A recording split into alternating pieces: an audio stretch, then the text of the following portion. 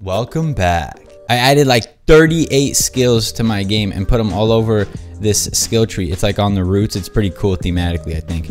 But something that I wanted to point out is in Unity, when you create buttons, the navigation is set to automatic. And this visualize button here, that's what shows you how all the buttons connect. And you can see they connect. So when all these buttons were automatic, it was kind of a web and it didn't work very well. So I had to go in, and this is a pro tip, don't leave them on automatic unless you have the buttons in a grid, because some of these buttons are gonna connect in really weird ways and it's gonna feel wrong. So change it to none, then explicit, lock the button you're on, so that way you can click on the other game object buttons and drag them into the navigation locations you want. And it's also good because some buttons, like this button up here, you don't want anything for when it goes up or whatever.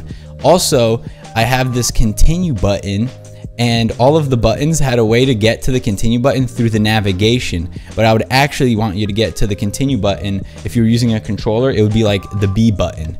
And another tip is, if you want one of these buttons to be selected by default, for example, the first skill, you can go into your event system, and here in the event system, there is a first selected. So that way you can decide what the first selection is, and that's great for having a menu that starts on the bottom or the top, on the left or the right, whatever you want. When you create a button in Unity by default, it's set to color tint, but color tint is kind of boring. So I like to set it to animation. And then in the animation, we can go here to animation. This button will have a disabled, highlighted, pressed, selected, etc. And what I did is I created this this cool animation over here, and as you can see, these like arrows fade in, and I think that's really good for a visual cue to know what button is selected. A good practice is to make your buttons a prefab. That way, if you want to update the animation or the look of your button, you don't have to go through your whole game updating each one individually.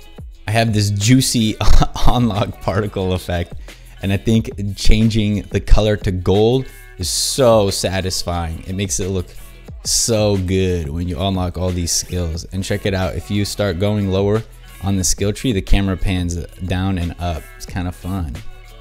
That's some good juice. And if you're working on UI stuff, I have a whole bunch of free pixel art assets that you can use in your game. Link in the description. If you don't know who I am, I'm a struggling indie game dev, and this next project is kind of gonna be a make or break for me, so please check out the link in the description to the Kickstarter. Thanks. I'll see you guys next time. A Dev Live. Please subscribe. That's some good juice. That's some good juice.